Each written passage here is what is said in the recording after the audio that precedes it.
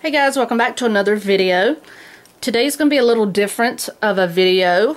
I have a friend, and actually I have a couple on my YouTube and my Facebook that have requested this, but I know when I first started crocheting, it was not something that I could do to read a pattern. And I really never thought I'd be able to read a pattern because I would usually do my projects by video. Now all I do is read patterns. I've gotten really comfortable with it. So now I do all of my projects by pattern, reading pattern that is.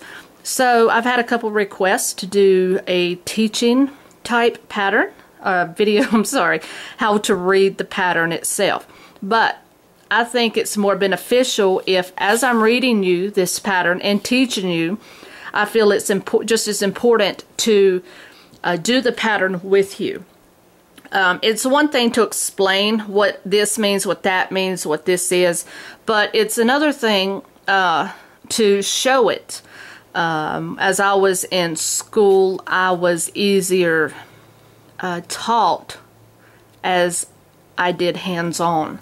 And so I want to make this very learnable, my word, learnable, for my followers, and I'm hoping that this gets through and that helps you guys out. So what we're going to do is we're going to do this free pattern by redheart.com, first beret and scarf, but now we're just doing the beret part, okay, so I can teach you a little bit about the pattern as we go. First thing you need to recognize is if you go to redheart.com or Lion Brand, anything like that, usually your sites will have a pattern number. This is the pattern number, which is LW2741. Now what I need you to do is, if you're following along with me, please print the pattern or pull it up on your computer. This is very important in learning the pattern. Alright, and then on the Red Heart patterns, you have a scale of difficulty. This is a beginner, and then it will go to easy, then it will go to, I can't remember the third one, intermediate. Anyways, it goes up by level. This is the information section. What it's going to tell you is the beret fits most women, and then it tells you the scarf, but we're not going to worry about that. It will then tell you what yarn that in this picture that they're using, okay? It should tell you if that one ball or two balls or three balls is going to make what's in your picture, so you know how much yarn to get before you start your project. So you're only going to need one ball, and this is calling for spearmint. Now I of course don't have that, so I'm going to use this multicolor here from Red Heart. I think this is a really beautiful color and it looks nice in a pattern. And I do a lot of sales with hats and berets, so I'm doing this pattern also so I can have this beret and post it on my website, and also take it to the crafting fairs. So it tells you right here your colors and how many skeins you use. Then down below it, it's going to show you your size of your crochet hook, which is a 5.5 millimeter or a US I9 hook. Okay, so what I have is that hook, and you look in the center of your hook, that will tell you. And it gives you options as far as elastic, things like that, which I don't usually bother with, but if you choose to read that, it is there on the pattern. Alright, so then the next section is always going to give you a gauge. Now, most patterns I've ran across give you the gauge. They're not always important, and it will tell you that in this section. Some will say, what this says, it says use any size hook to obtain your gauge. Some will say gauge is not important. So for the beret, you're going to do 1 to 2 rounds, which is going to give you 3 inches across. Okay, so 3 inches across in a little square swatch should consist of 1 to 2 rounds. Okay, so anyways, just making this short and simple. Read your gauge. Okay, it's going to be different based on the pattern. And when it says to use any size hook to obtain your gauge, that means use the hook that's appropriate for the yarn that you're using. So then it just goes, this one goes right into the pattern. Sometimes there are there's usually another paragraph or two below that tells you the stitches that you're going to be using, or any special notes describing how to use those stitches. But in this case, it does not show that, so we're not going to bother with that. But just in case you do see something that says notes, usually it'll say the word note instead of gauge, but it'll be under here. And it will just be specific about your stitches and things like that, okay? So that's basically the information part of the patterns. Alright guys, welcome back to video 2 of the teaching technique of reading patterns. So what we're going to do now is, sorry, let me zoom in.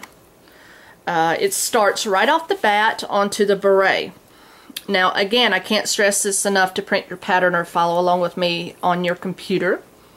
Alright, so to do your beret, I'm going to be zooming in and out quite a bit so that I can let you see up close what the pattern says. So just bear with me with that. So I'm going to come out a little bit and I'm going to scooch this up.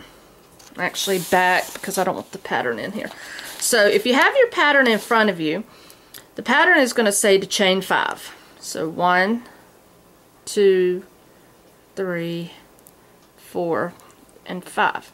Now, it says with a slip stitch, join with a slip stitch to form the ring. So you're going to go back to your first chain, and you're going to put your hook in, grab your yarn, pull through and through, and then you'll have your circle. Okay, and this is the base for many hats and projects. So it's important that you learn how to do this.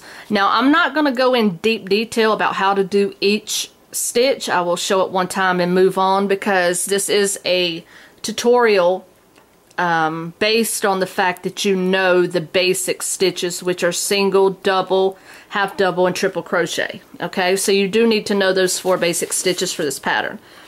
Now for round 1, it's going to say chain 3, okay, 2 double crochet in the ring and chain 1. Alright, so you're going to chain 3, 1, 2, and 3, do 2 double crochet in the ring, and then chain 1. So double crochet, yarn over, go inside your circle, grab your yarn, wrap, pull through 2, wrap, pull through 2. So there's 1. Now you want to do 1 more and do the same thing for a double crochet. Alright, so now basically you have a total of 3 if you count that chain 3. So now you want to chain 1. Now you have brackets. What that means is you're going to do this from this bracket to this bracket, which is 3 double crochet in the ring, chain 1. You're going to do that a total of 4 more times, okay? So you did this into the ring. Now this is what you're going to repeat 4 times, okay? So let me put my pattern aside. So what you're going to do is you're going to yarn over and you're going to put 3 double crochet in your center ring. And forgive me if I do go a little slower, because I do want to make sure that I do everything correctly, and I want to make sure that my viewers can keep up at a reasonable pace. Okay, so that's 3 more double crochet. Now you do have to chain 1. Alright, so that's 1 time. You're going to do another cluster, what is called a cluster if you have more than 1 stitch going together. Another cluster of 3 double crochet. There's 2. And there's 3. Then chain 1. That's very important. Okay, the 3rd cluster. So do 3 double crochet in your center. There's 2. And there's 3. Okay, so then 1 more cluster, and that'll make it 4. 1,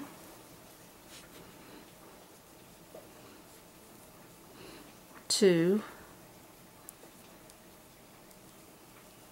and 3. Okay, and chain that 1.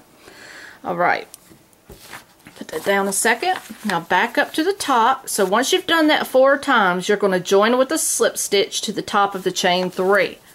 So what that's telling you is you're going to go to that first chain 3 that we did. You're going to count up 1, 2, 3. So you want to stick your hook inside that stitch. Make sure you have 2 loops on that hook. Grab your yarn, pull through and through for a slip stitch. Okay, video 3. Now where we're going from here is you're going to do round 2. So you're going to slip stitch, chain 3, and 2 double crochet in parentheses. So this is going to be what you're going to repeat around, okay? So you're going to do that all in the next double crochet. So you have 3 double crochet here. You want to slip into this next one, chain 3, okay, and then it wants you to do 2 double crochet in the same stitch. 1 and 2. Okay, now what it says is you have a star. You're going to chain 1, 3 double crochet all in the next space. Okay, so space means you're going to jump over to this chain 1 gap here from previous round. So let's do our chain 1 first. Then you're going to jump right into that space, not stitch, and you're going to do 3 double crochet here. Okay? Now, next, you have another star. You're going to chain 1, skip next double crochet, 3 double crochet, and next double crochet. And you're going to repeat all the way to the end. So you're going to now do this part here, and then you're going to jump back and do this, and then come back down here to do this, this, and this. You're just going to, excuse me, you're going to keep doing both of the asterisk information sections all the way around. So that would mean you're going to do a chain 1. Now you're going to skip the next double crochet, which is here, and then you're going to go into the middle one for 3 double crochet. And you are going in the stitch on this one, okay? So there's 2 and there's 3.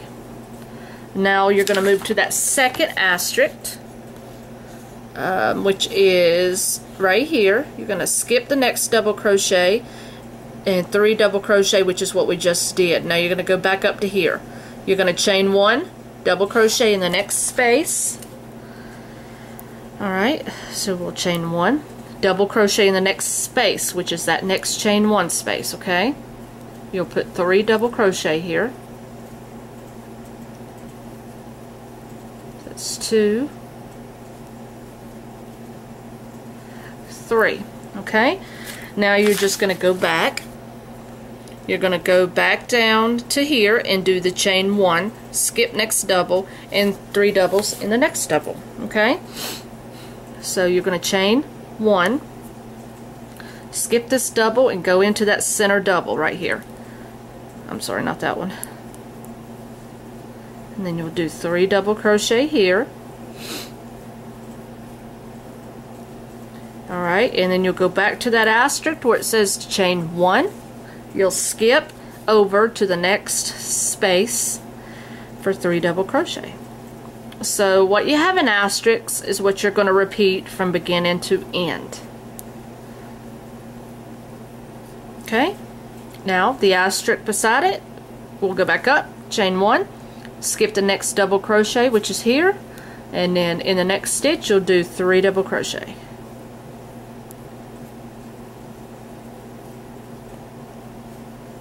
Okay, you'll do your chain 1 here. Then what you're going to do is go to the next gap or the next space. That's how it's labeled in the pattern. And you're just going to keep doing this till you get to the end. Okay, next you'll do your chain 1 and you'll repeat by jumping over to the next, or skipping the next double crochet and going into the next one for 3 double crochet.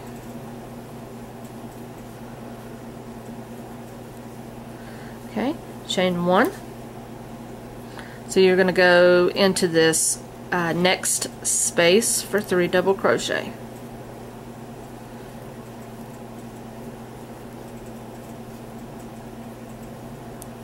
Alright, so now let's count how many we have. It says under here you will have 10 3 double crochet groups. Okay, so each one of these 3 double crochet clusters is a group.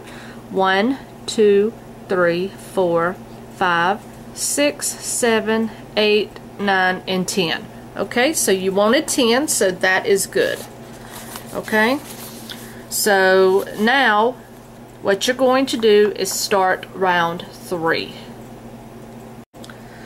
Alright guys, round 3, you need to make sure and join right here in the top of that first stitch. Now for round 3, it's telling you to chain 3 and do 2 double crochet over single crochet. Okay, so you'll chain 3 and do just like we did in our previous row. Then you're going to do your 2 double crochet over the top of this crochet right here. So you're going to go in this, in this one, you're going to go right in the top of that one for 2 double crochet.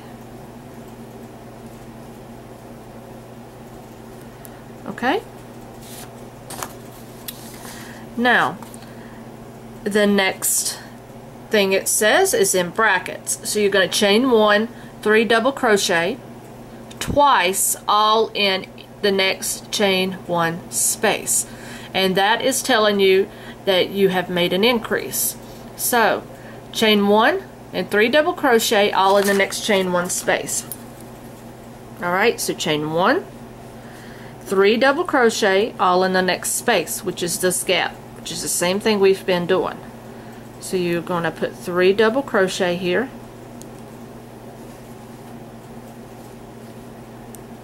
okay, but now an increase round means you're going to do that more than once. Alright, so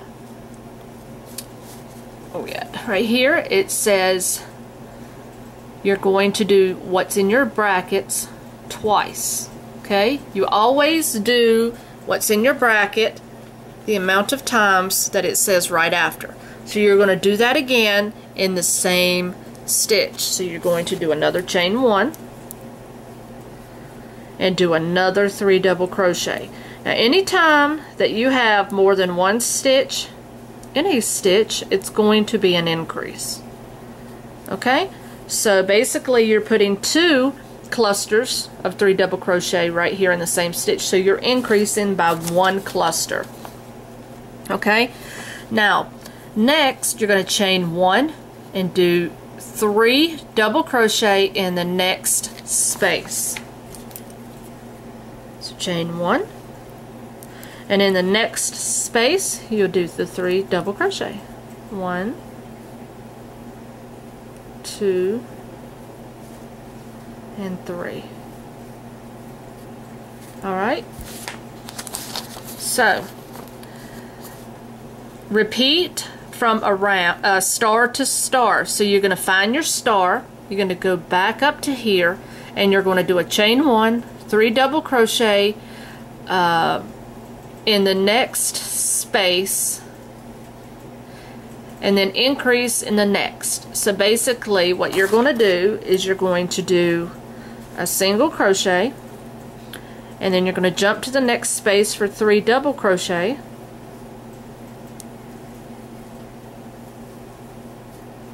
and 3. Okay, now what that tells you right here is it's telling you you're going to do 3 double crochet in one space, and then in the next space you're going to do an increase, which is this right here. You're going to do 2 of the double crochet, okay, clusters. So this is an increase, this is a single, so this needs to be an increase. So you're going to chain 1 and do another cluster of 3 double crochet in the same stitch. Okay, so basically that means every other space you're going to do an increase. Okay, so you're going to chain your 1 like it told you, and then you're going to jump to that next space, and this is not an increase. Okay, so you're going to do only 3 double crochet in this one. And the increase, the The meaning behind that is to grow your project. So you're going to increase until the beanie itself is big enough to fit the head in which you're wanting this to fit. Okay, so you're going to do this all the way around. So it says you're going to double crochet in next space, increase in the next. Okay, so we just did a single, so now you got to do that chain 1 that they told you to do. Jump to the next space, and this time you're going to do an increase. So you'll do your 3 double crochet like normal. Now to increase again means you're going to put more than 1 cluster, so you're going to chain 1 and do 3 more double crochet in that same space. So again, you're making your project bigger. Okay, then you'll go back to where it says to chain 1, and you'll do a single cluster in this next gap. So that's just 3 double crochet and a chain 1. Let me grab myself some yarn here.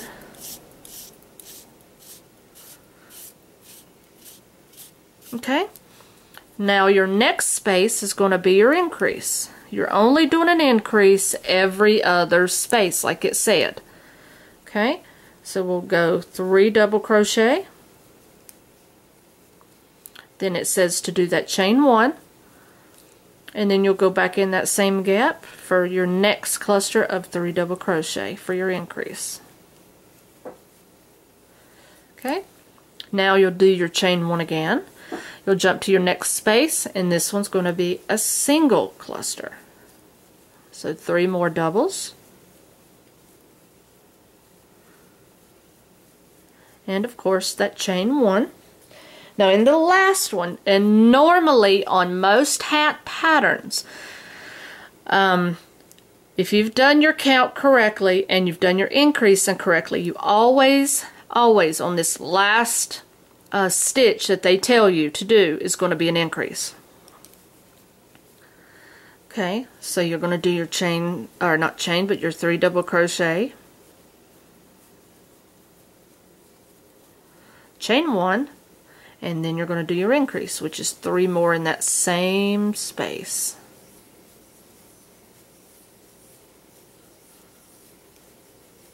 Okay, so now you have increased. You have gone around and you have made your circle bigger. Alright, so now by the end of round 3, you're going to single crochet in the top of the chain 3 to join. So you should at this point have 15 clusters of 3 double crochet because you grew that. So you're going to go to the top here and you're going to do a single crochet. So let's count. 1, 2, 3, 4, 5, 6, 7, 8, 9, 10, 11, 12, 13, 14, and 15. Okay, so we're good. So we have 15 double crochet clusters. So now we're going to move on to round 4. Okay, welcome back. We're going to do round 4. Round 4 says chain 3, 2 double crochet over single crochet, which is the same as what we've been doing. So you're going to chain 3 and put 2 double crochet in the top of that single crochet that we did, which is going to be right over the top of that first double crochet. Alright, so there's our 3. Now it says you have a star. You're going to chain 1, 3 double crochet in the next space, and repeat around. Okay, so that's simple. All you're going to do is you're going to chain 1 and do 3 double crochet in each space only around. Okay, chain 1. Then the chain 1 that you did in between those 2 clusters on the last round gave you a new space, which is allowing you to grow. Alright, so 3 double crochet here, and a chain 1, and then in the next gap. Alright, so I want you to complete that on your own. Go all the way around for just 3 double crochet, chain 1 in each chain 1 space. Okay, that should give you a total of 20 groups of 3 double crochet.